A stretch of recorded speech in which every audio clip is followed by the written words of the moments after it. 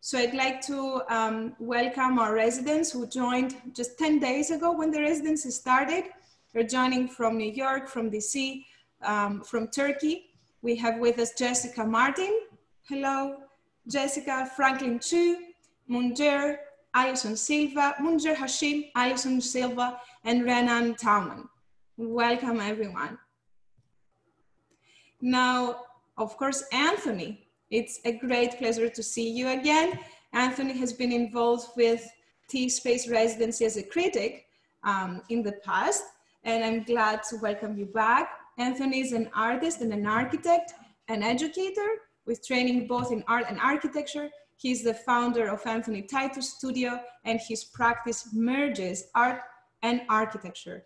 His work he has broadly written and exhibited work on the subject of the merging of the two disciplines, and he is currently an assistant professor of architecture at Rensselaer. The subject of, the title rather, of your presentation is Head in the Sky, Eyes to the Ground. I would like to pass it on to you right away, Anthony.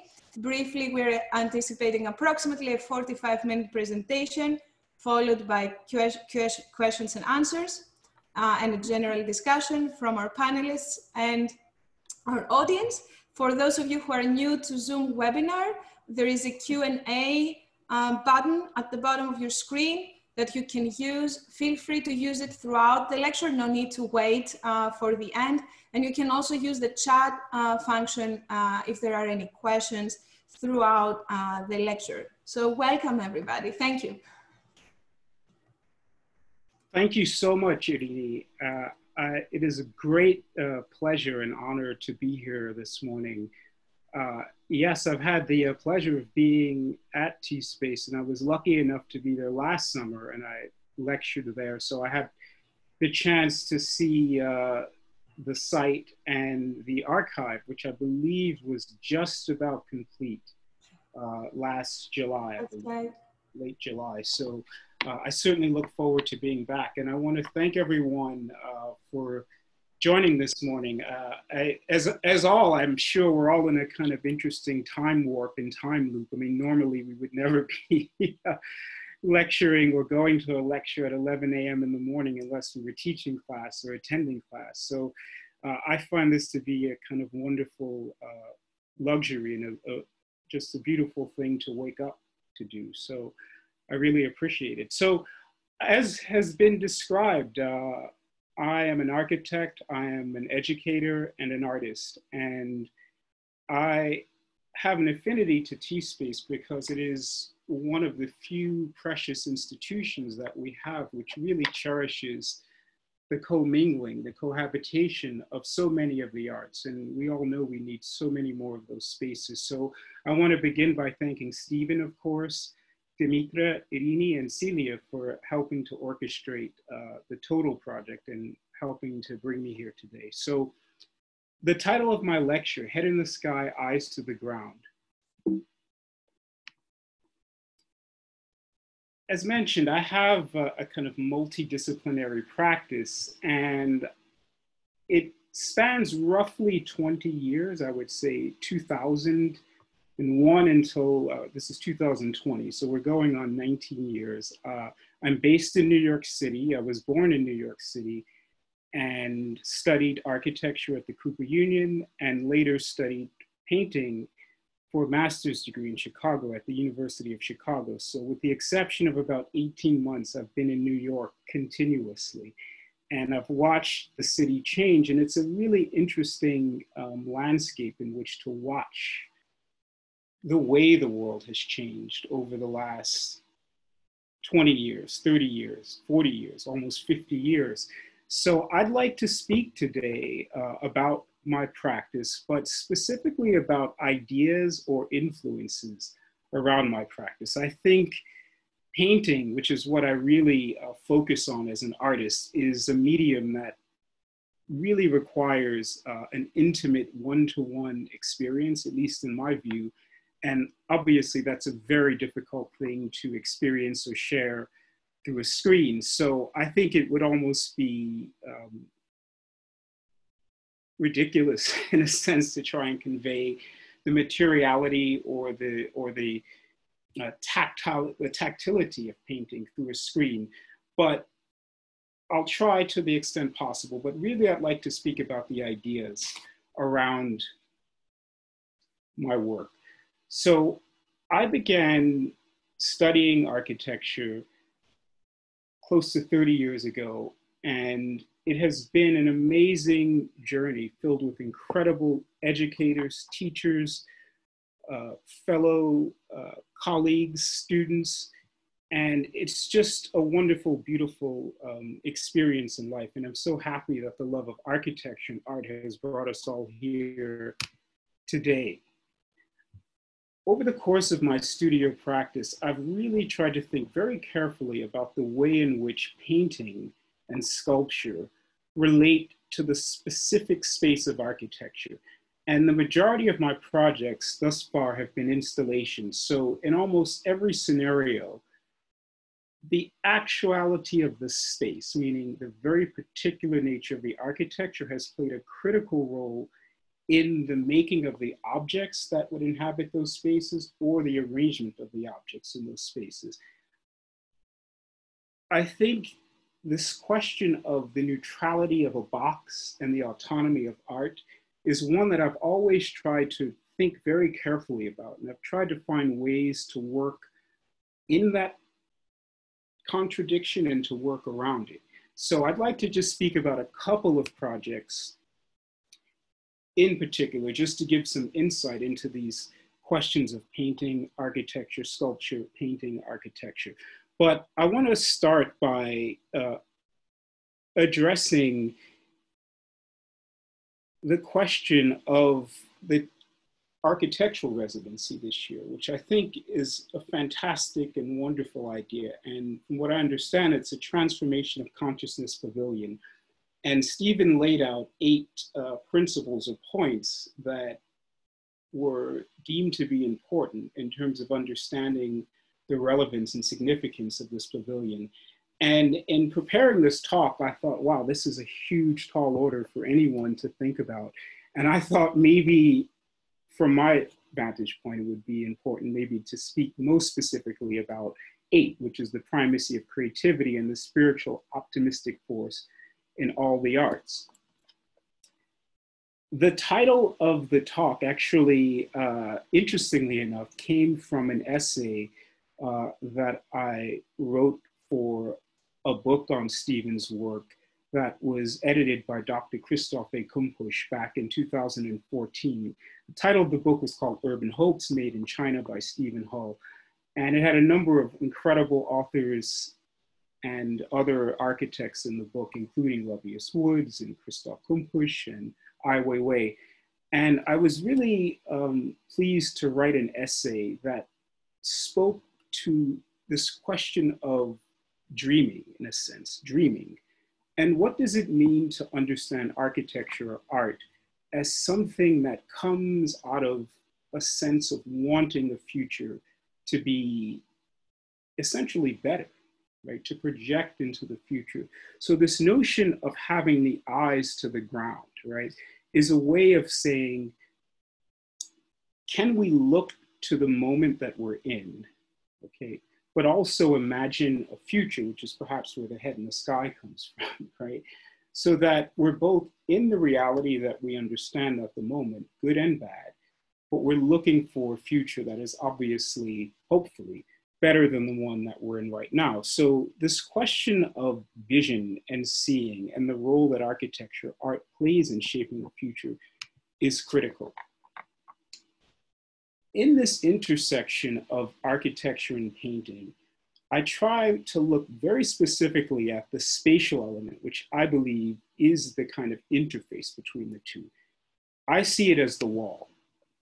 And I think one really powerful relationship that painting and architecture have to one another is the painting sitting on the wall, right? This is the kind of default manner in which painting is presented, probably for the last 150 years, right? In other words, the extraction of painting from a specific context and laying it on essentially a bare wall is the paradigm that we know. It's a very, very powerful paradigm. But I've often thought there are other alternatives, right? That a painting can engage a wall in a number of ways, right? It can engage it by sitting flat on it. It can float from the wall. It can be embedded in the wall. It can be placed directly on the wall. And there are many other variations of this question. So in really trying to think about this question of painting and architecture, the object in the wall, I've tried to think carefully about including these ideas in a number of exhibitions.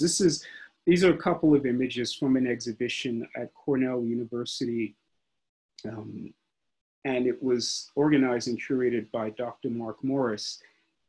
And it was a really interesting opportunity because this particular gallery, if anyone knows the gallery, is somewhere in between a standard white box and a fish tank, right? So it's not the kind of pure hermetically sealed box that we're used to, and it's also not completely open. It's somewhere in between. And I thought it would be a really interesting challenge to try and understand the specifics of this particular architecture, using the walls, using the objects to reveal things about the painting that you normally would not see. For instance, the edge of the painting. Right? Is it possible to treat the edge of the painting as if it were important as the frontal surface of the painting? As we know, the edge is often something that is not considered. The back of the painting is often not considered. I mean, obviously the painter sees it.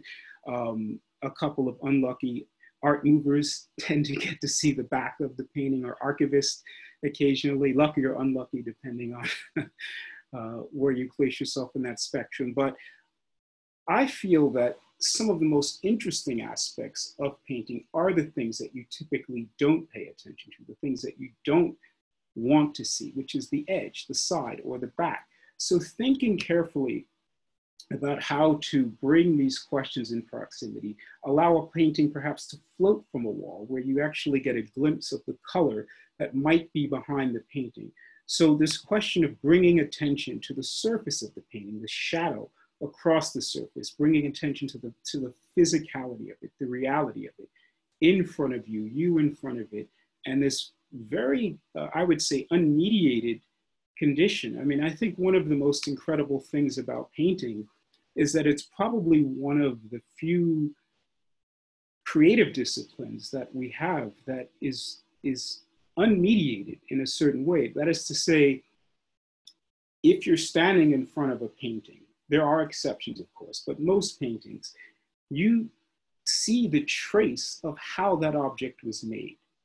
And in many instances, it's the trace of the painter. Sometimes it's assistants and other people, but in many instances, you're actually seeing the hand, the mind, and the eye of an individual, traces left in space. I think this is something which is so important and so delicate, particularly in the moment that we live in, where so much of what we experience is at a distance. And this particular moment, of course, is a heightened version of that. But I would say this has been something that's important to me. So in looking at this particular space, trying to understand how you might see this space from all of its angles, even from an aerial view, right? Constructing models, constructing maquettes, so that there's a sense of how these objects may be orchestrated in space, and how you might begin to establish certain visual and optical rhythms that viewers or inhabitants might sense when they're in this space. So this sense of study three-dimensionally is very important. And finding opportunities where you can locate objects, layer objects in space, and using photography as a particular way of capturing vantage points of views that, again, might go unnoticed when one is in the quote unquote three-dimensional space, but when photographed and captured, it brings attention to certain relationships that may be very important. The juxtaposing of an object in a wall, right? Something that's between sculpture, something that's between painting, something that's between architecture. I'm very interested in this question. And extending these principles to different spaces. This was another exhibition which took place at the University of Wisconsin in Milwaukee shortly after the exhibition in Cornell. And essentially it was the same body of work, packed up, shipped, uncrated, and reconstituted in a very, very different space. So the challenge was to situate the work in space in such a way that it would respond to this particular gallery. So a series of freestanding podiums, essentially, or totem poles were built, and the paintings were located on those freestanding objects. The walls around were painted, and certain paintings were placed on those walls. So again, this notion of transforming a space, bringing work to a place, and allowing them to have a dialogue.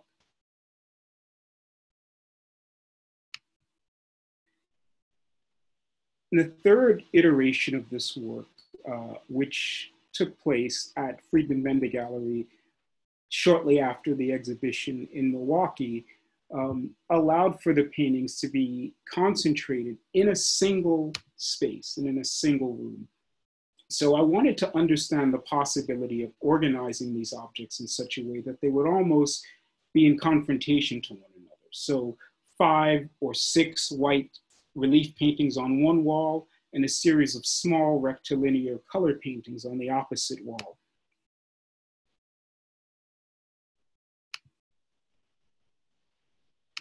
Right. Creating a scenario where you're almost pulled between this tension, right? Something that is relatively blank and quiet on the left and relatively loud on the right. And of course, in the perspectival distance, there is a Dan Flavin sculpture in the next room. So I thought it was also, a very beautiful opportunity to be next to a work that was very much about color, very much about light, but about a very different kind of medium, which is that of electricity and energy and power.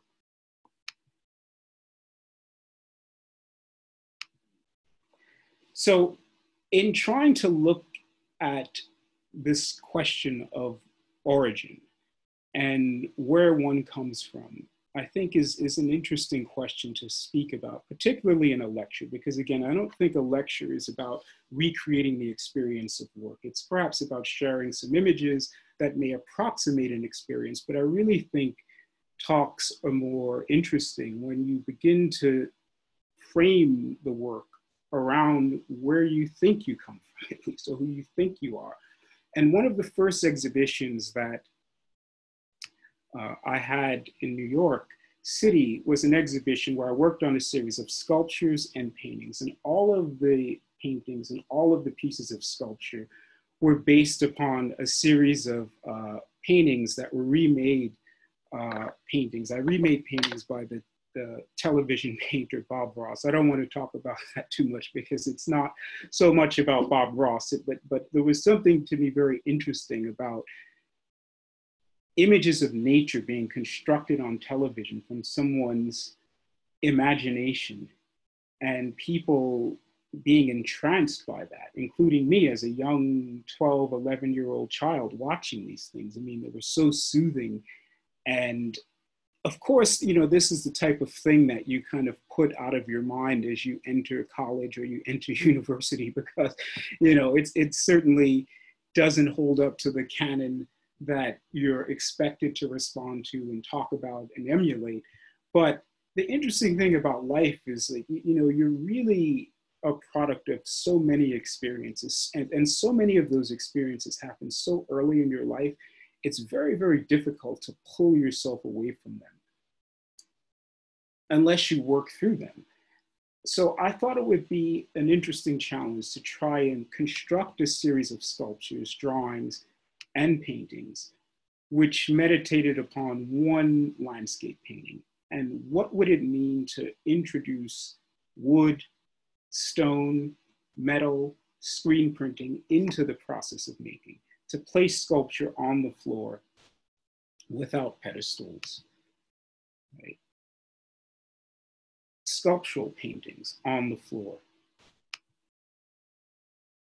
Objects that would essentially fold upon themselves or create echoes of reflections and shadows upon themselves, inviting the viewers to enter the works, almost uh, in a sense, being invited to be a part of the space of these works.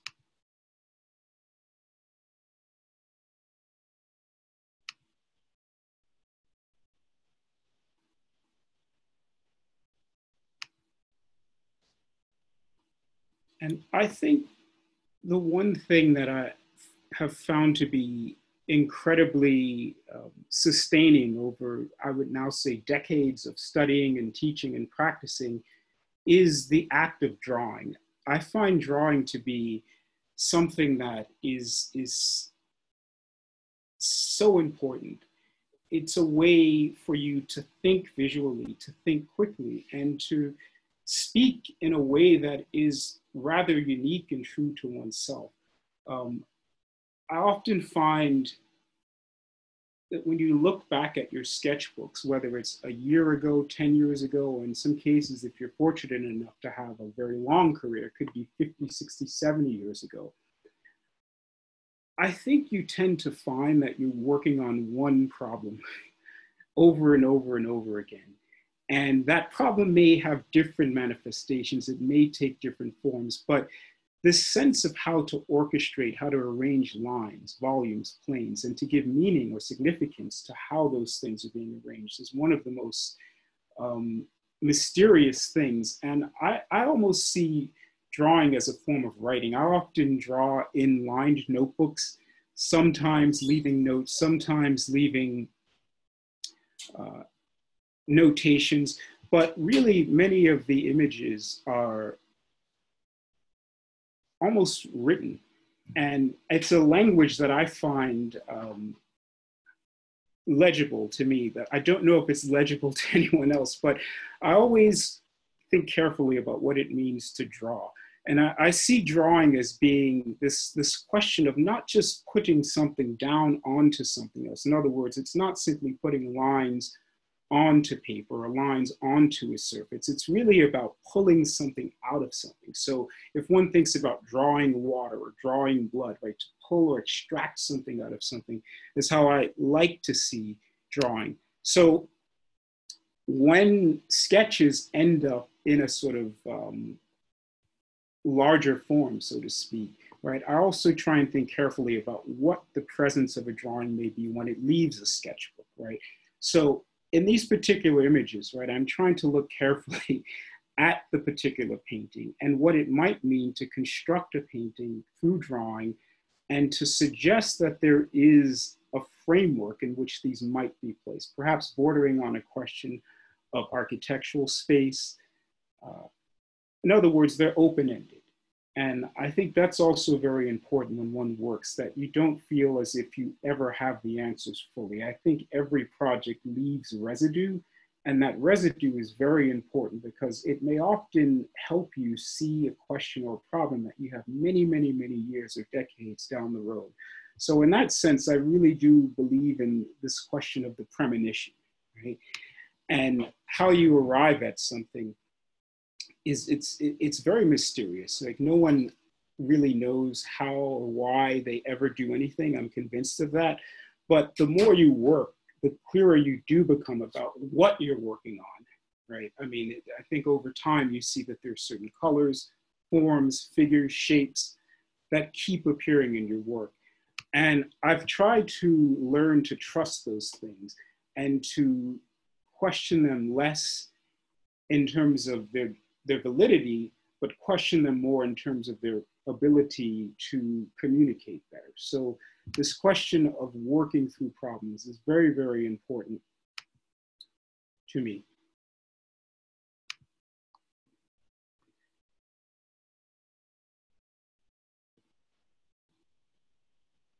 As I've mentioned, I've been in New York City now for essentially my entire life. I've had the great honor and pleasure of traveling to different parts of the country, different parts of the world, and spending a fairly good amount of time outside of the city in the last, I would say, 5 or 6 years. But there is something about the energy of New York City that I find undeniable. And I've seen the city in so many states of, of, uh, of this is a PG-14 audience, but let's just say I've seen the city in many different forms, as I'm sure many people have, if you've had the experience of being here over a significant period of time. And when I was very young, New York City was a very different place.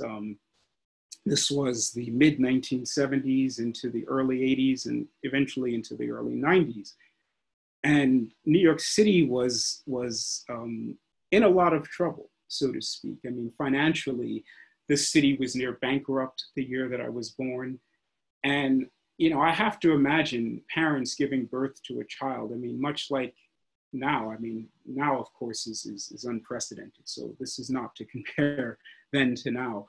But I'm just trying to imagine what it means for a parent to bring children, right, or a child into the world, and that world may seem unstable, it may seem unpredictable, yet you go through with that incredible process, right, of introducing a child into the world.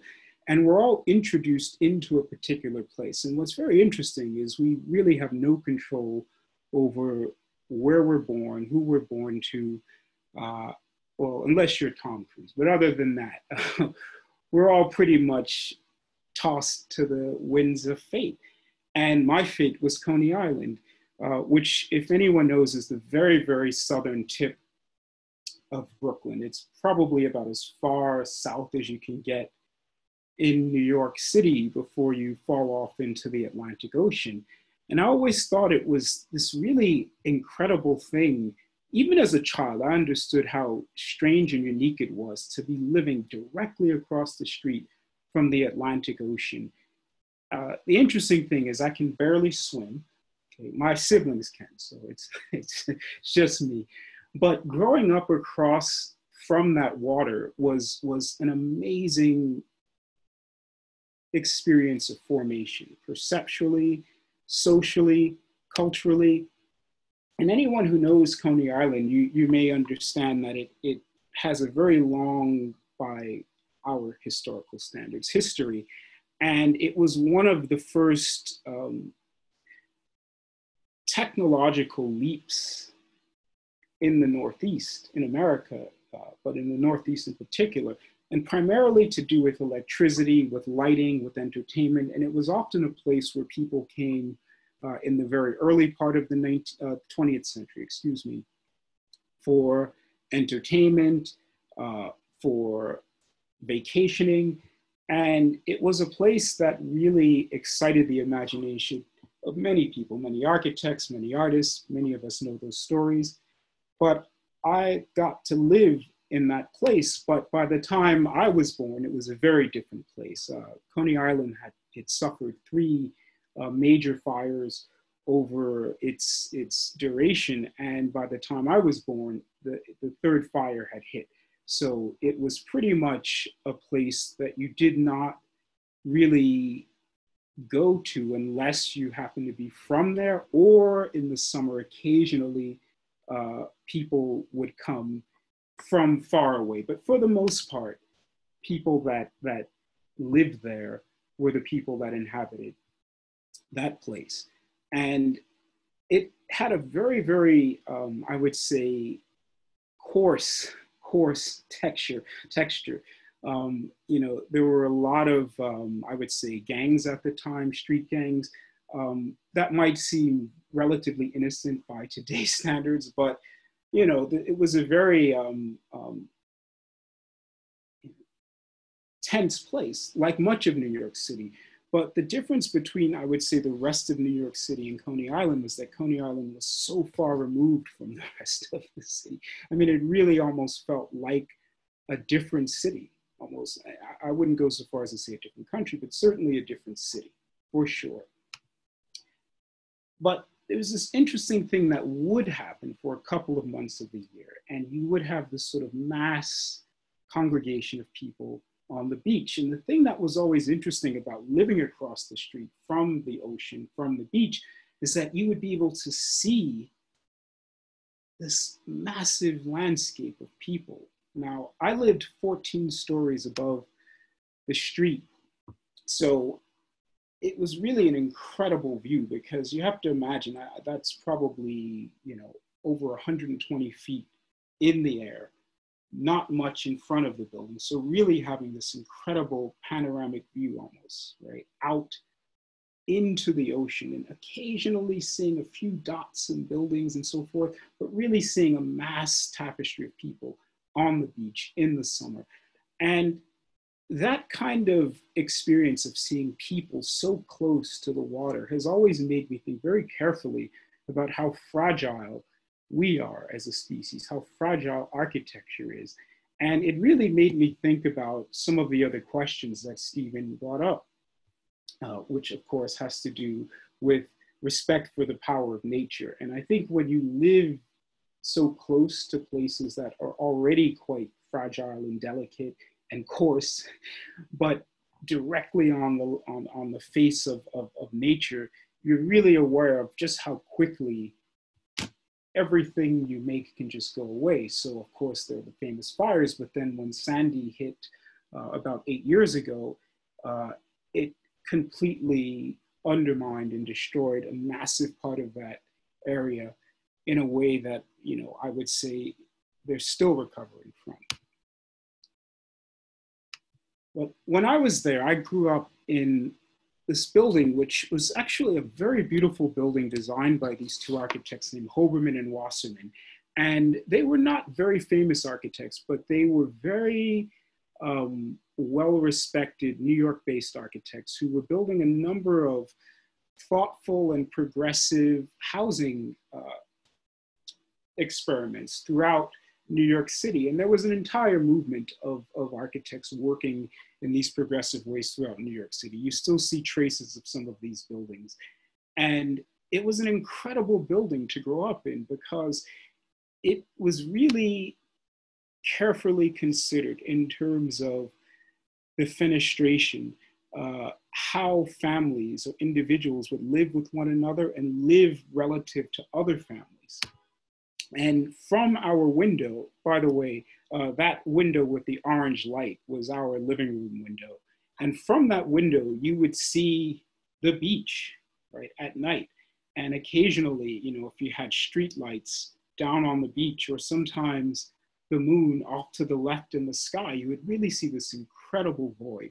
And I can't tell you how astounding it was as a child to see constellations. By the time I was 11, I think I kind of learned and remembered all of the constellations, Orion, the Big Dipper, the Little Dipper, and it was right there in front of me. So I found it to be a really fortunate experience, despite some of the difficulties and limitations of the place due to social conditions and cultural conditions. But being in that apartment was somewhat of a sanctuary. And, you know, I want to come to the question of painting and architecture, and perhaps why I got drawn and pulled into that question. As I said earlier, you know, we often don't know why we bring ourselves or brought to certain things, but I think the parents that you have certainly play a role in that. And when I was, I would say, 2 years old, my parents were college students at City College. My father was studying architecture and my mother was a painter and she was studying sociology. And I still remember my father's drafting table, how meticulous he was in keeping his lead holders, his triangles, his scale, his T-square.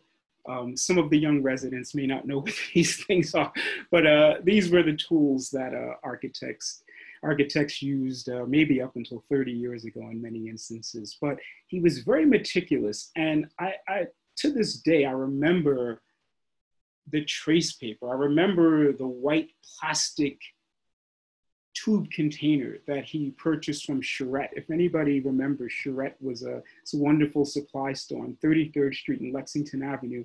And I think they were in Boston and in a couple of other cities. But I just remember seeing models of his, these beautiful models made of chipboard and wood, and not knowing what they were per se, because I was very, very young, maybe 2 years old, 3 years old, but I remember the care that he took in those objects. And my mother, as I said, was studying sociology, and she was a painter. And for some reason, there were two paintings, and my older sister confirmed this for me recently. It wasn't just my imagination. There were two paintings that she kept underneath my bed for years.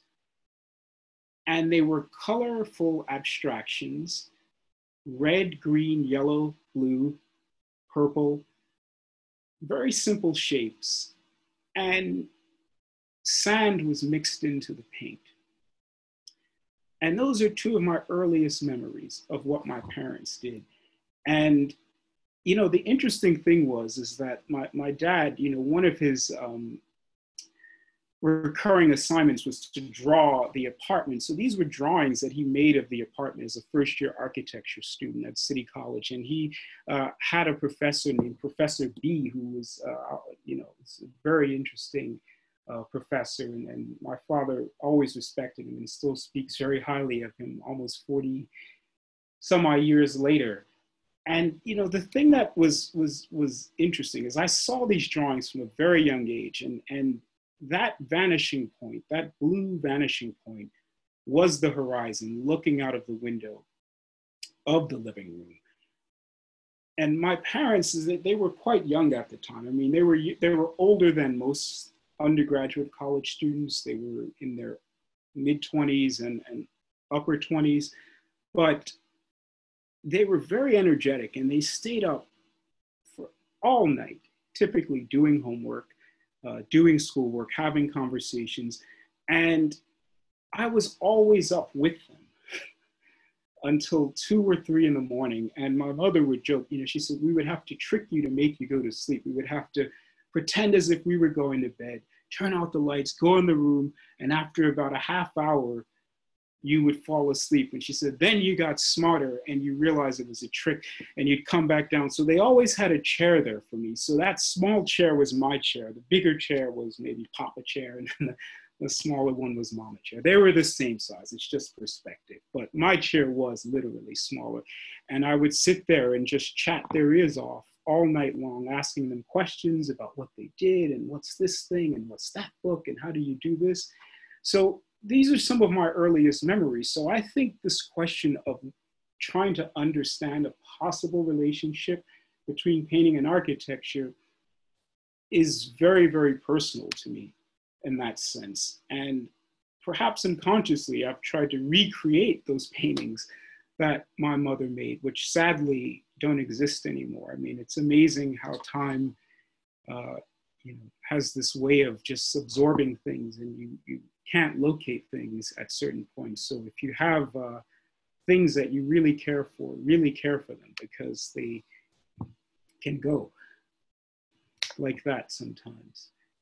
But I would say one experience that really, really changed my life, and it happened in that very apartment that we lived in, where my parents drew, painted, wrote, was this very unique moment in about 1985. And actually, I remember the date, which I'll save for another lecture.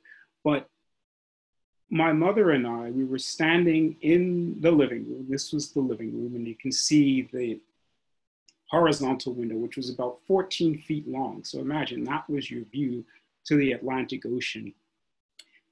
And one day, my mother and I, we were standing in the living room. Here's a moment where I can't use the red pointer, but just imagine me on one side of the window and her on the other side of the window. And all I was thinking about really while she was speaking was the Little League baseball game that I was supposed to get ready for that evening. So she was talking to me, and as children tend to do, sort of pay attention to what their parents are saying while thinking about whatever else they want to think about. And all of a sudden, I heard this jingle. And it was very subtle. It wasn't very loud, but when I heard it, I looked to my right and I noticed that a spoon rose from the dish rack, which you could actually see from the living room, into the kitchen. It rose from the dish rack, levitated in the air for about 3 seconds, and then projected itself through the living room and hit the window. And I remember it like it happened yesterday. I remember my mother's response. She was not as shocked as I was because she didn't see the spoon rise from the dish rack. She just saw it flying through the air and hit the window. And she assumed that it was one of my siblings or someone ran into the kitchen and did it. And I said, absolutely not. I'm absolutely clear about what I saw. She later admitted it, and to this day, she is still very puzzled by it, as am I. But that one experience where gravity, was defied, as I understand gravity, really has shaped my perception of the world, I would say, in ways that I'm not fully aware of yet. But I think when you experience something that's so specific, right, it has to place a space in your mind where you want to look for things that are seemingly hidden, right? This wasn't a very loud occurrence. It wasn't like a bookcase fell down or a door slammed open. It was very, very specific. And, I remember the spoon that flew. It was a spoon that was given to my mother by her favorite uncle, who was a musician, Uncle John, and he had a PhD in music. He played piano and he traveled the world playing music with musicians like Della Reese and many other musicians. But that was her favorite uncle. And that silverware set was her wedding gift from her uncle. And to this day, I have to imagine that it must have been maybe the spirit of Uncle John just saying, hey, I'm here. Wasn't aggressive. It wasn't any, it was just, but it was very specific and very direct. And I would say having that experience has brought me to a place where I always want to try and find the thing that doesn't quite fit within the works of art or architecture or film or literature that we all know and embrace and love.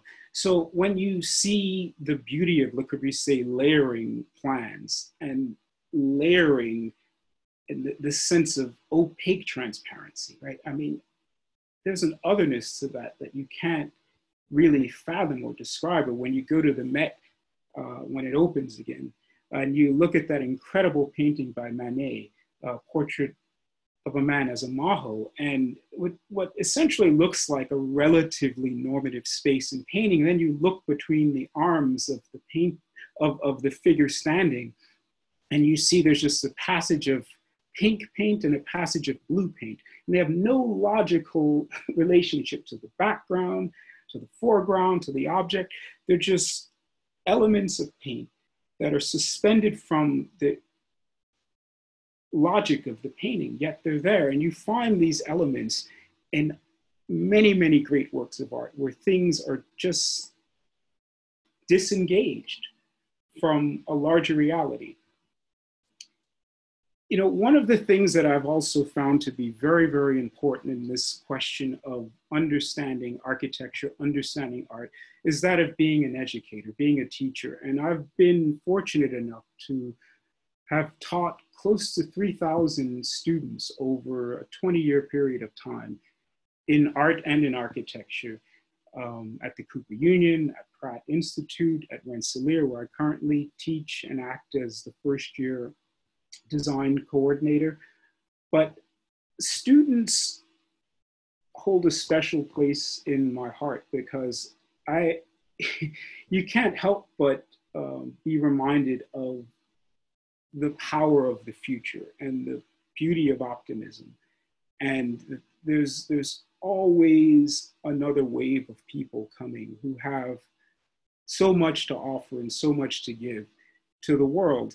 And as a teacher, I always feel that your job is to teach your students everything you've learned in whatever period of time you have with them. So if you have 30 years of knowledge and experience, and you have 14 meetings, which is basically what a semester is, right? 14 weeks. You have to teach 30 years of knowledge in 14 weeks. If you get a 10-day residency, right, you're going to absorb every bit of knowledge, right, that everyone has there. And I really believe in that compression of time. And it's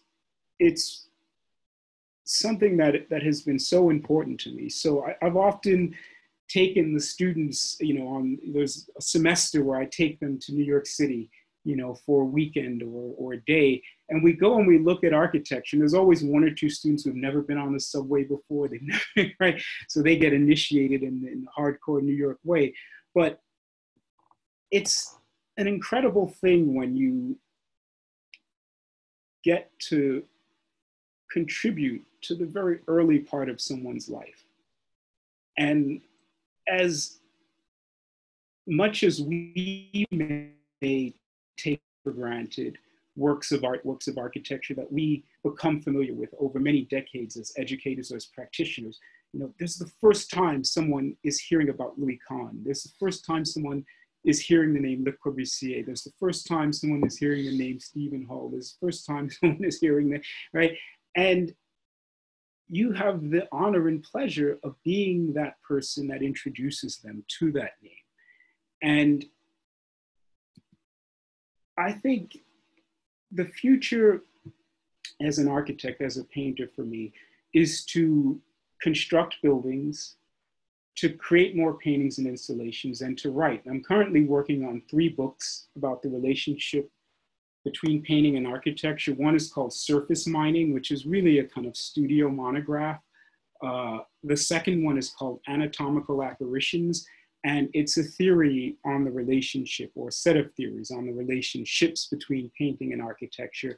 And it's a series of essays, roughly 3 time frames, 1900 to 1945, 1945 to 2000, and 2000 to whatever the present will be when the book is out. And then the third book is a book called Twisted Siblings, which is a book of interviews that I've been working on for some time now, which is really coming to its conclusion very shortly. But it's a series of essays and interviews with architects, artists, about the question of painting and architecture. So these are 3 of the things that I'm working on, in addition to a number of building proposals, self-generated at the moment, some of them, others prompted by opportunities to construct works in the world. And I'm very excited about that.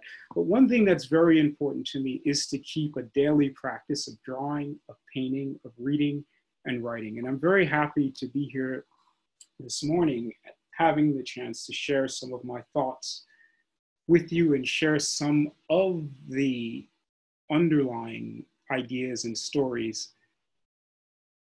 that are in the works. And these are some of the current works that I'm working on, and they're all focused on single colors, monochromatic works where the question has been reduced to that of a single color and a particular way of forming, shaping, or manipulating the surface of the canvas. So that is to say, the paint and the canvas, they become the subject matter. And the hope is that you can shape material in such a way that you create certain emotive or psychological states in the viewer, that you tap into certain ways of communicating with people that may go beyond language, that may go beyond specifics, but speak more about universal questions of experience, as much as there can be universal questions of experience. So these are some of the current works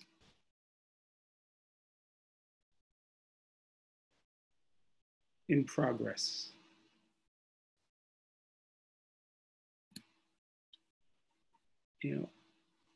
I just want to maybe lastly speak about time, maybe in the future. 2,127,000 approximately minutes. 89,071 months, approximately. give or take a few leap years. 2,928 months. It's 244 years. As of last week, that's how old the United States of America is, which is astounding when you really think about it. It's not even 250 years old. And I like to really think that the country at the moment, in its youth, is going through something that probably every nation state goes through in its formation, right? Origins are often very messy, right? They're never pretty, they're never clean. And we have an origin which is very close to us. I mean, the first photograph was, as we tend to accept in art history, constructed in 1826. That means the first photograph is made a couple of decades after the country was formed, right? So more or less, we have documentation of the formation of this country, photographic documentation, filmic documentation, which means the actions, right? The thoughts, the words are captured and they're there. And I think the difficulty that perhaps we're having at the moment is that we're contending with origins. And I think this is something that all groups deal with. I remain very, very optimistic about the United States of America. And this talk is not about that, but I think it would be very difficult not to speak at least to something that's happening in the moment, right outside of one studio. I remain very optimistic about the country. I think it is probably one of the most complex social experiments that has ever existed on the planet. You have people that come from every single part of the world. For one reason or another, they come here, some stay, some don't. I think that's an incredible thing. And I think it's important that we hear one another. I think it's important that people have the space to communicate, that people have the space to think together and to be together. And the one thing being a teacher really reminds me of is that question of community, a collective community of thoughts, of actions, of people who are brought together by the love of something. In this case, it's architecture, it's art. And this is the future that I will continue to work towards. There was only one school that I applied to when I was young. It wasn't the smartest thing to do in hindsight, but I had a plan. And when I was 12 years old, I told my father that I wanted to be a baseball player. I said, I want to replace Don Mattingly because he was the first baseman for the New York Yankees. I said, he has a bad back, Dad. And in a few years, they're going to need a replacement. He says, listen, you don't want to go into sports. You should study architecture. I said, really? Okay. He says, a professor of mine, Professor Carmi B, told me about this school, Cooper Union. He says, he went to that school. He was my professor at City College. And he told me that I should apply when I was his student at City College. But I was too old. I was already 30 years old. I had a family. I had a wife. But you should apply. So from the age of 12 until 18, I said, okay, I'm going to prepare to get into Cooper Union. So I set my mind on that, and I didn't apply to any other school. And at that time, you would get a home exam in the mail. I imagine it's still quite similar. And I was waiting for that test. And my father would come home. He was a contractor as well. And he would come home from work very, very late at night. And he would always have the mail. And I remember it like it was yesterday. He sat the mail down on the desk, and then he gave me a yellow envelope. And he says, oh yeah, this is for you. And it was the home exam from Cooper Union. And I opened the exam. This was March 27th, 1993 when I got it. The test was stamped a couple days before that, and it was sent into the mail. And I read the questions, and it said to draw a map of your face. That was the first question. The second was to generate a spatial image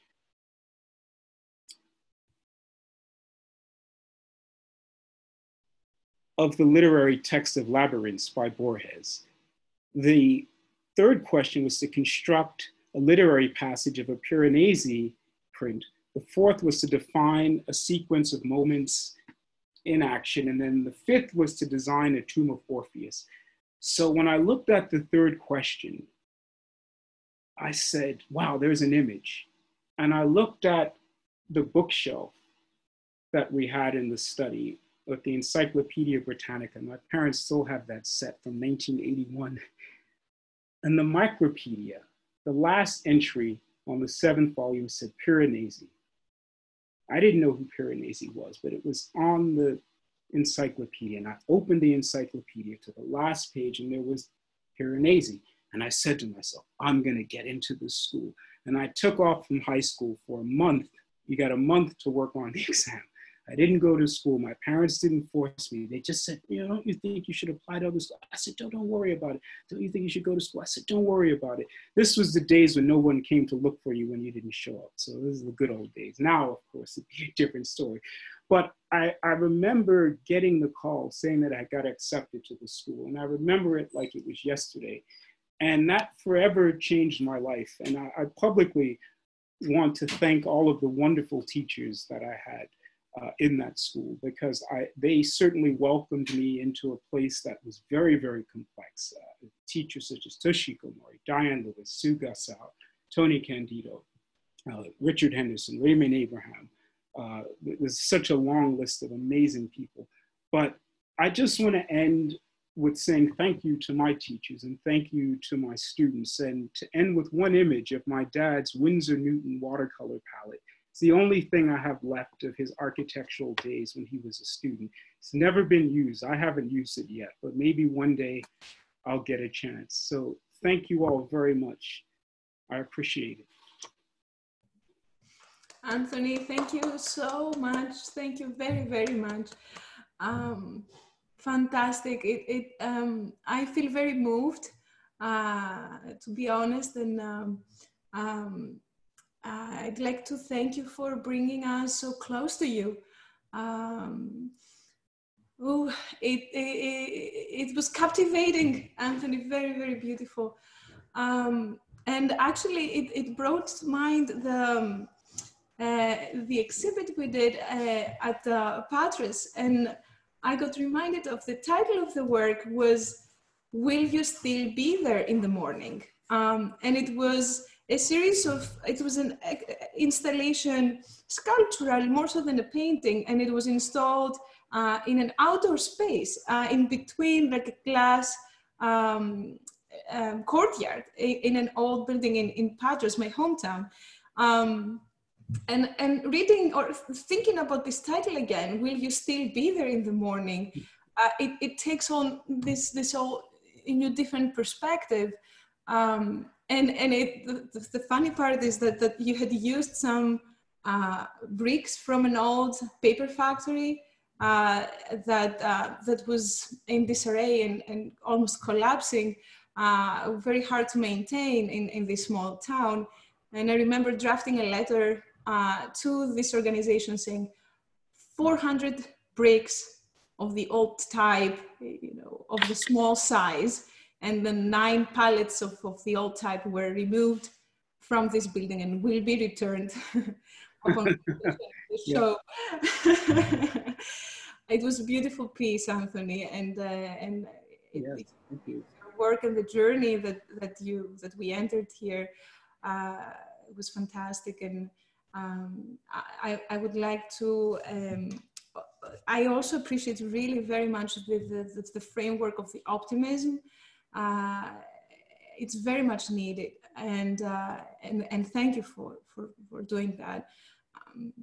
I would like to there are questions already posted at the Q&A and in the chat, and I would like to open it up to our residents and to the public.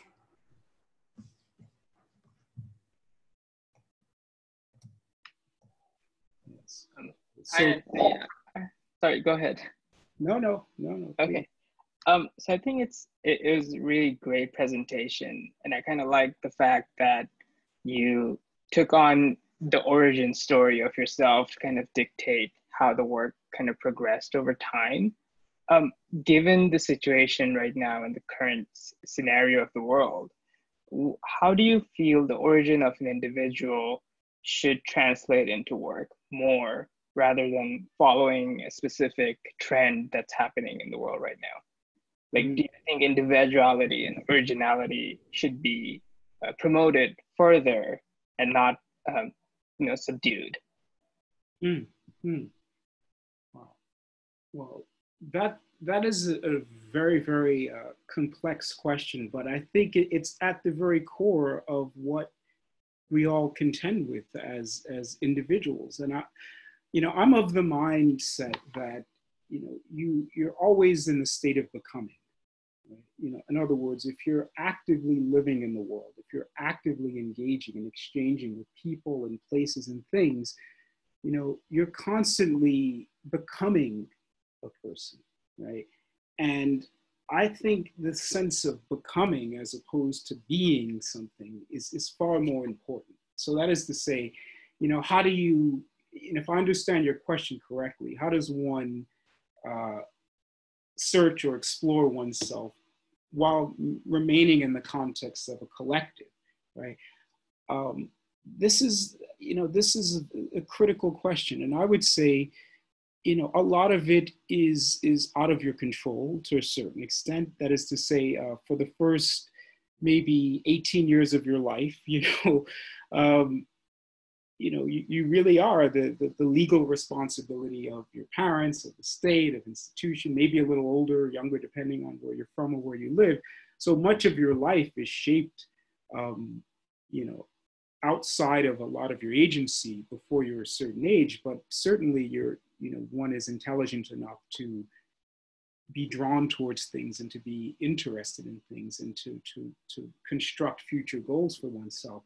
But when you enter a certain realm in society, let's say past the age of 18, when maybe you attend university or the workplace or more complex social fabrics,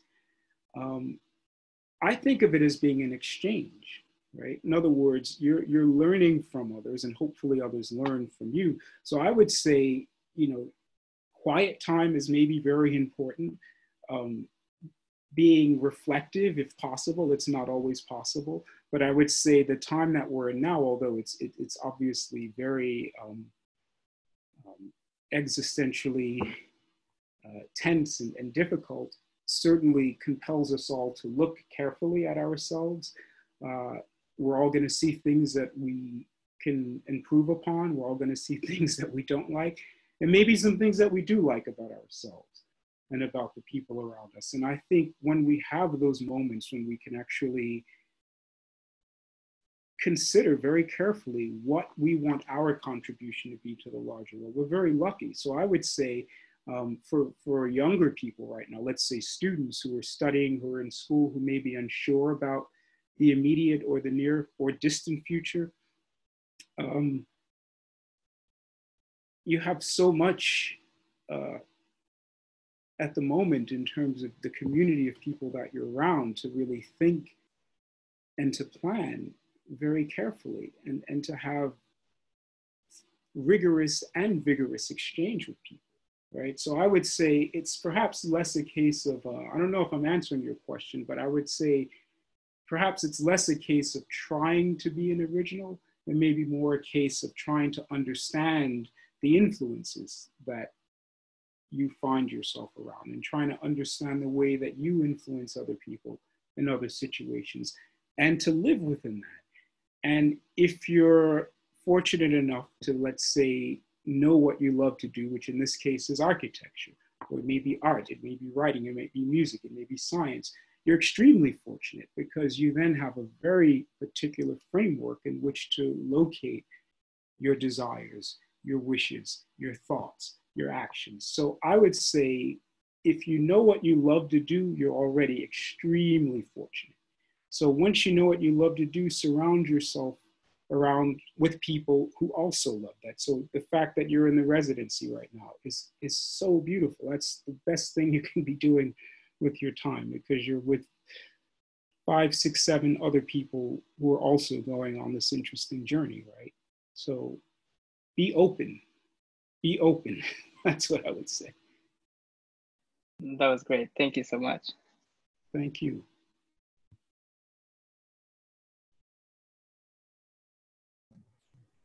People are responding in the chat, thanking you, Anthony. Yes, thank you. Fantastic, great talk, beautiful paintings, remembering the charrette, and interesting stream here of text. A little bit of nostalgia of the.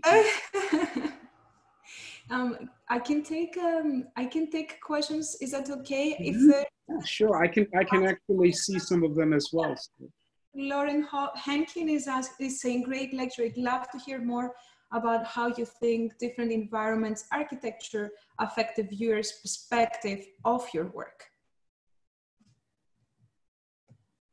Different environments, architecture affect the viewer's perception. Sorry, I misread, I think, perception of your work. Right.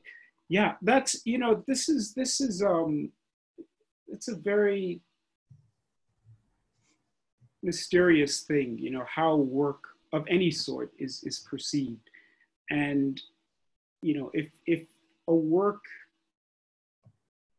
is unto itself, let's say a single work in a space, there is a certain amount of attention that work will immediately generate, right? It's like if you have a large field of white and there's a red dot, right? The red dot will immediately charge that space.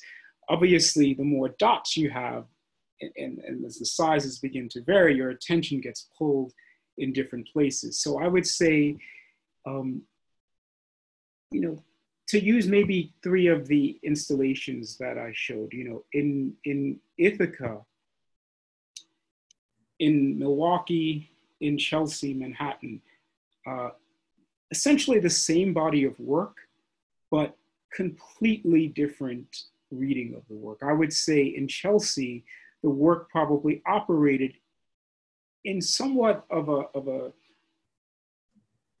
confrontational manner, right? As I said, there were 2 grids, which I credit Dr. Kumpush always to that installation choice, because he saw those paintings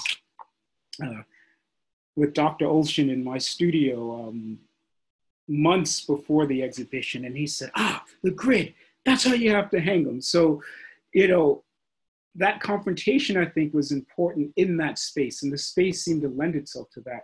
If you go to the other end of the spectrum, excuse me, in Ithaca, that space was, I would say, far more differentiated in a sense. It wasn't a single closed box, so to speak, right? It had transparency, it had opacity, it had a pivoting wall. So the sense of how a viewer might be located in place was really imagined beforehand, and I really tried to locate the work strategically, almost like constellations in the space, so that you would never be focused on a single work without being aware of another work in another part of the gallery. So different spaces certainly do change one's perception of a work. And I think as a painter, painters, I would say often, and this is a generalization, but painters probably, you know, see the wall and, you know, you put nails in a wall and or whatever you use to hang a painting, and that's pretty much it. Maybe you fiddle with the lighting a bit to keep the shadows out or create shadows if you want. But I think this question of spatial orchestration and movement through a space is not often considered as part of the project, but I often consider it.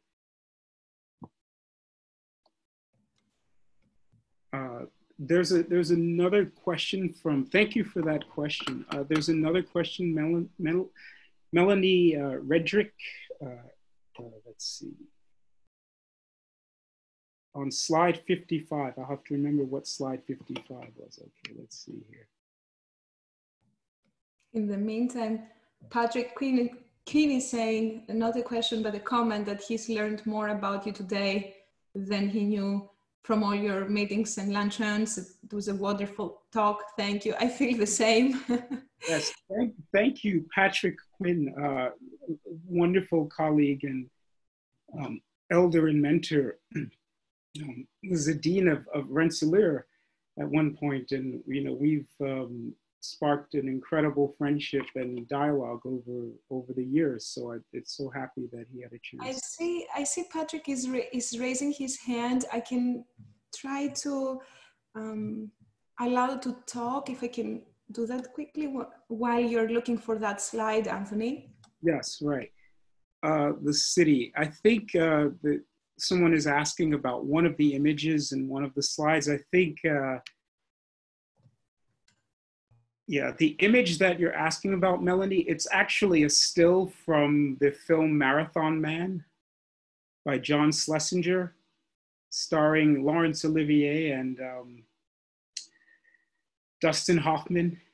Long story behind the slide, but I'd be happy at some other point to go into it. Yeah, but it's not a cityscape. It's actually a desk with a book being moved by a flashlight. So if you get to watch that film again, watch that. It's an incredibly subtle but very mysterious occurrence in that film that would otherwise go unnoticed. But again, flying spoons maybe make you look for things like that. Interesting. Patrick, do you think I see you raising your hand. Perhaps we can hear you, I think, if you unmute. If you unmute. Can you hear me now? Yes, yes. we can. But you can't see me. No. Oh, I don't know why. It's okay. Anthony, a simple question. The most dramatic images you presented were of the 3 chairs and the levitating spoon. Mm. And the fact that you remember so vividly from the time when you were 2 years old leads me to ask a question, because my earliest memories of experiencing space and color and light and form were when I was between 1 and 2 years old. Have you ever asked yourself or others the question, do creative people remember things from almost their birth, almost the womb, more vividly than those who choose not to spend their life in creative things? Well, the tempting answer would be to say yes, but of course, that would be it'd be interesting to ask those who we deem to be creative if they tend to have very, very long and deep memories. And it's likely that many do, but I would suspect that there may be many, many people that have deep and early memories. Memory is so mysterious because, we've all experienced that group meeting when you meet with a group of friends that you may have a long history with, and there's always that person, they bring up some obscure event or something that happened, and then everybody would say, my God, you have such a good memory. Now, clearly others would have to have access to that memory as well, or else they would not be able to verify that this particular person has such a good memory, right? So, but it's a visual memory we're talking about. Well, I only think of memory as being visual. Aha. I never thought of memory as being anything other. I don't have an answer to that question, but I would like to think many people have memories, and there's no way in which to understand how or why we remember certain things. I mean, I'm sure everyone has a very random memory of some occurrence at some table with their grandmother or their cousin when they were 3 years old. For some reason, it's nothing out of the ordinary, nothing particular. It's just a memory that lingers. I mean, we all know people who sometimes begin to, let's say, lose memory at a certain point, yet they tend to remember very specific things very well. And there's very little understanding as to why. So to answer your question, I think the question of memory is a very mysterious one. I think perhaps visual artists maybe tend to remember things more visually, but perhaps musicians tend to remember sound more, and writers, maybe they tend to remember words. or conversations better? That's an excellent question. I'll keep thinking about it. I don't know. Topic of our next luncheon, Anthony. Thank you. Thank you. Thank you so much. Thank you, Patrick. Welcome. There is a follow-up about memory from Kieran Waters, whether it engages all senses, whether it's just, it depends on the person's strength. And we had the neuroscientist Leah Kelly with us on Monday, and she spoke to us about memory and how, in fact, complex the whole understanding is. But it's certainly spatial that I carried away from her discussion. Anthony, there is additional questions in both the Q&A and the chat, so feel free to navigate. There's a question from Christopher. Thank you, Christopher. How do you approach teaching an architect how to use storytelling when giving shape to form, and would you have an example? That's a question. Well, to tell stories, I mean, that is, what does it mean to tell a story? You know, there is one story that you can tell, but you can also try and tell the stories of others. I mean, I think one classic example that many architects and architectural students and educators are familiar with is the, you know, giving, let's say, Invisible Cities by Calvino as a text of inspiration, or something by Borges, for instance, like Labyrinths, and many other examples. You know, literary works that are very visual in nature, quite descriptive, that might spark spatial movements, spatial actions. I don't have a particular way of teaching students to create form through storytelling, but I do try and encourage every student to understand that they are a very complex being, and they may not understand why they are drawn towards certain things, certain colors, textures, materials, shapes, forms. Perhaps they'll never know. But I always try and ask a student to trust their intuition, and then to test that intuition rigorously over long periods of critique. So I think stories, in a sense, maybe emerge over time. You know, perhaps it's only in hindsight that one can really create a story and see one's work as part of a story, particularly when you're dealing with younger people, because, you know, at the age of 18, which is the average age of student that I deal with, I have graduate students also, but, you know, much of your life is presumably ahead of you at the age of 18, right? So by the time you're 36, you have another 18 years of experience, i.e. stories to draw from.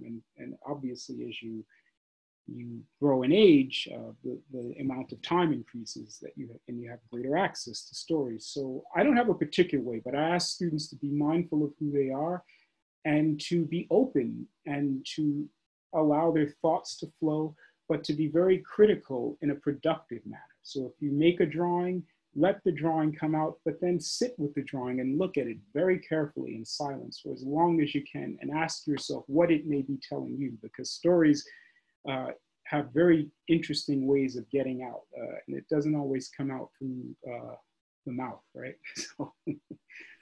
Since you're talking about the drawings, Dimitra Tsahreli is also asking a question about if you can speak a little bit about how your work, or how you see through your work, the ephemeral or certain time qualities expressed in the drawings.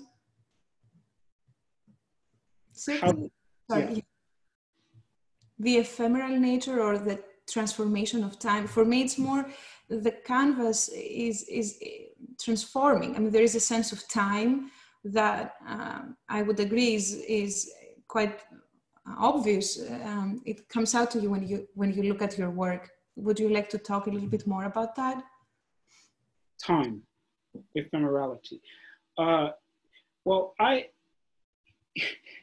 was having a conversation the other day with a friend, and we were sort of laughing about certain pretentious ways of talking about one's work and says, you know, maybe the medium is not latex on canvas, maybe it's gravity and air. Type of stuff you embarrassingly allow yourself to do on a Sunday afternoon. But I think there, you know, for me, there is something very important about trying to use painting and architecture as a medium of capturing time. I don't have a better way to say it than that, but allowing process to be made visible. So if one were to engage a work or a painting of mine, and I know many other painters, it's very important that there are traces of how the work is made, right? Clues of how it's made. There are many painters who obviously are not interested in that. They would value perhaps a more mechanistic approach where you can't necessarily read the steps or the process. But for me, it's very important to allow mistakes, allow for mistakes, to allow for discoveries. And, you know, I find, interestingly enough, when I look at a drawing or I look at a painting, or I almost always remember where I was when I did it. You know, maybe that's a story I'm telling myself after the fact, but when I look at a painting, I can look at parts of it and I say, I remember the exact moment when I did that. I remember at least the feeling or the thought, like, yeah, that's right. Or, oh God, why would you do that, Anthony? That makes no sense. You ruined it, right? But I remember those things. So I very much see the act of making painting as being conscious of time. And the artifact that we call a painting, I would say, is maybe a trace of time. I mean, you can say that of all objects, perhaps, but as I've said earlier, I think the sense of leaving the trace, how material flows, the way gravity plays, is important. So for me, I see painting as a way of capturing a certain degree of ephemerality and time that moves by. I love the material made by gravity and time. that was very nice. There's a question by Damon Rich. Let's see, how do you explain the role of craft, the role in craft of abstraction? Do you share faith with Mondrian in its world-changing potentials? Does it have politics? How does the work and effect of abstraction differ between painting and architecture? Okay.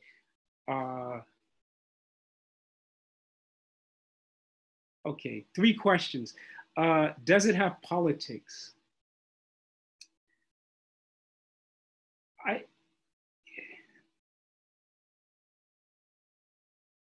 Well, you know, perhaps if you would have to define politics, I mean, as I see it, I think we, as individuals, we live in the world and we are,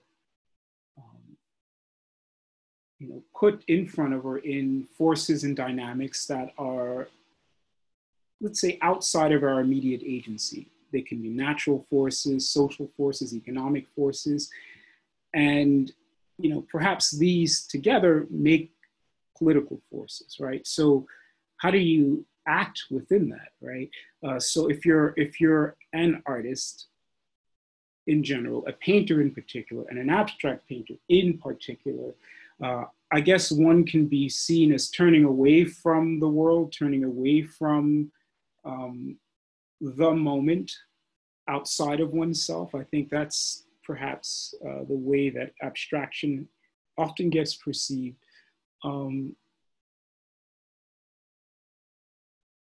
I see painting as an act of concentration and reflection.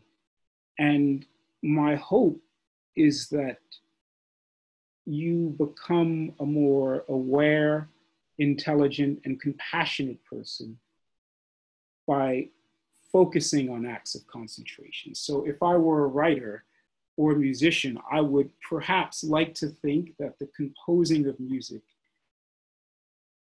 the arrangement of sound over time, as Stravinsky said, right, does something to one's perception of the world that then allows you to act in a more compassionate way, right? That allows you to act in a more sensitive way. So I don't know if I don't see the object of painting, quote unquote, meaning the object, the thing, to necessarily be political in the way you may be defining political, but I certainly see the act of creativity as a way of concentrating the mind and making one more sensitive, and we hope more sensitive towards things that would better us all.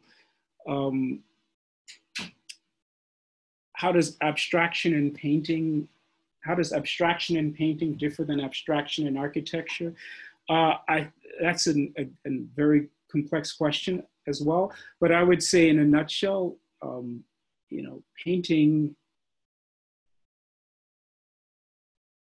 has at least the pretense of being removed from use in the way that architecture is. So if one can define abstraction as a form of removed, concentrated distillation, architecture, comparatively speaking, is a more grounded space of active engagement. And that's its very power and beauty. I think both are incredibly effective, but I think they serve or satisfy different necessities in society, and clearly can have linkages as we see the long history of painting and architecture. And I think hopefully my book opens some questions about that, but I think maybe they serve different roles. They play a different role in how we think and perceive the world. Thank you.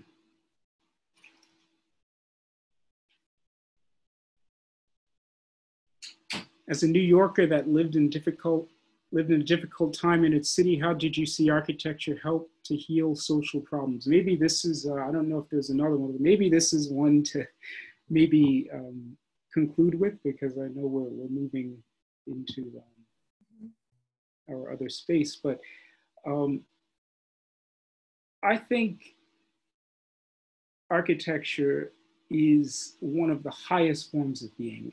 I won't say the highest form because it will offend people who are not architects, but I would say it is maybe the highest form of being. And when I say architecture, I don't just mean the built environment. I mean architecture as a way of understanding, seeing, and acting in the world. That is to say, the bringing together, the framing of different forces. Those forces may be material, the forces may be social, it may be temporal, but the commingling of many, many different layers, I think is the key. And I would say architecture at its best, I mean, if you have the great pleasure and fortune in life of being in the presence of a great work of architecture, it changes. It's, I was having, the last anecdote, I was having a conversation, Dr. Kumpush and I think last weekend, and, I said to him, I was reading passages in kindergarten chats by Louis Sullivan, and I was saying to him, whenever I go to Bleecker Street and I see that building that Louis Sullivan designed, small, humble compared to much of his work in Chicago and in the Midwest, but whenever I see that building and I look up at the cornice and you see the beauty of someone's mind at work, it changes one's mood, it changes your being. I don't know how else to say it. And I would argue the same if you experience a great painting, a great piece of music, a great work of literature. It changes it opens something up in you. And I think the great challenge is to keep that space of otherness open. And I would like to think schools and places where people come together to exchange thoughts and ideas help to keep those spaces open. So I am so fortunate that so many people came and shared their thoughts today, and that I was invited by T-Space to give this talk and share some thoughts. So I really appreciate everyone's time, and we went over a little bit, but I hope this was useful and certainly a little light to what we're all going through. Thank you all so much. Thank you very, very much. Thank you. I certainly didn't want to interrupt. There are still questions out there. We'll share with you later. Thank you, thank you, thank you. Thank you very much.